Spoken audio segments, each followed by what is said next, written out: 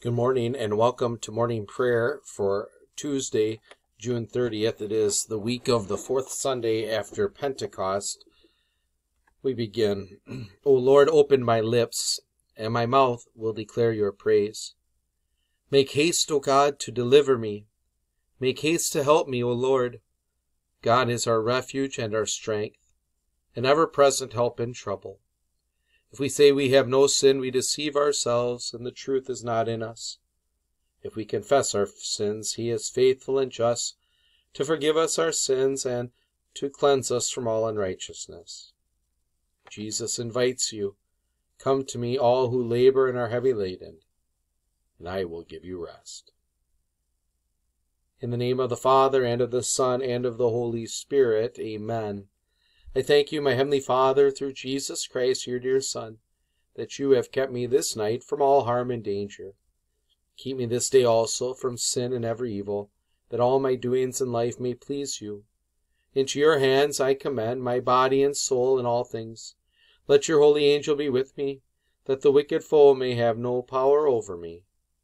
Amen.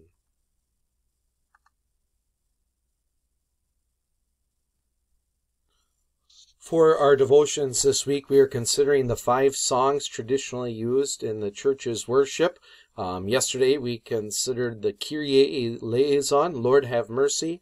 This morning, it is the Gloria in Excelsis.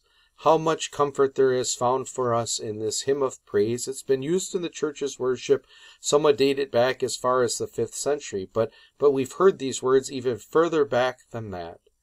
Glory to God in the highest, and peace to men on whom his favor rests, peace to his people on earth. This is the angel's song. Think about those marvelous creatures, those marvelous created beings of God, the holy angels, that they show up at Christmas and they sing glory to God in the highest. Not that Jesus Christ came to be the angels' Savior, but to be the Savior of mankind. That Jesus Christ would leave his throne room in heaven to rescue you and me. The angels cannot but help contain their song of praise. Glory to God in the highest. There is so much for us in this hymn. Glory to God in the highest. In the highest, he is above. He is so far above. It is only by his incarnation, by the fact that God became man for us and for our salvation, that we know him, that we can know him at all.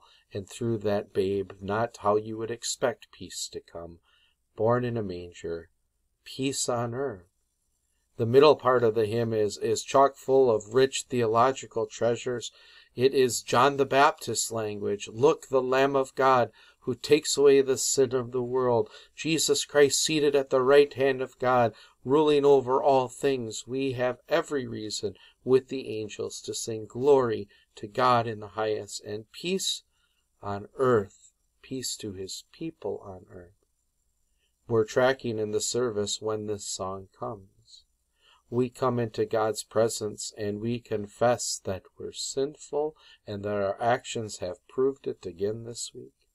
We cry out to him after hearing the pastor's word of forgiveness as from God himself, the word of absolution. Your sins are forgiven.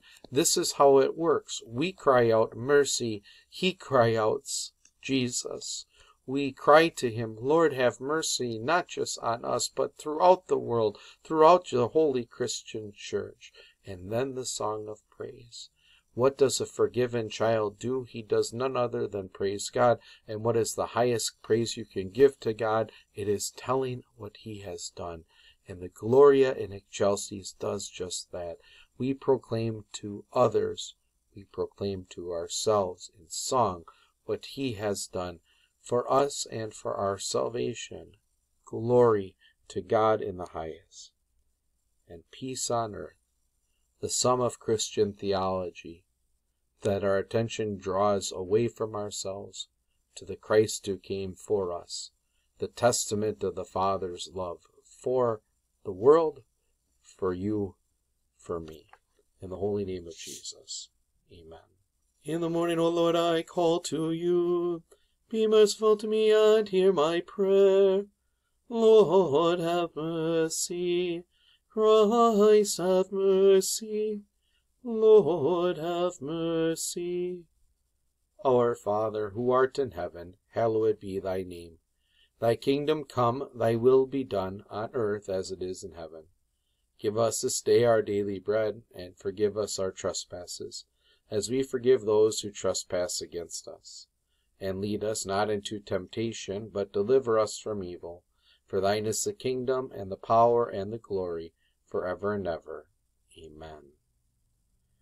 O Lord, our heavenly Father, almighty and everlasting God, you have brought us safely to this new day. Defend us with your mighty power, and grant that this day we neither fall into sin nor run into any kind of danger. In all we do, direct us to what is right in your sight. Through Jesus Christ, your Son, our Lord. Amen. Let us praise the Lord. Thanks be to God. The grace of our Lord Jesus Christ, and the love of God, and the fellowship of the Holy Spirit be with you all. Amen. Our closing hymn today is that song of the angels, the church's song of praise, the Gloria in Excelsis.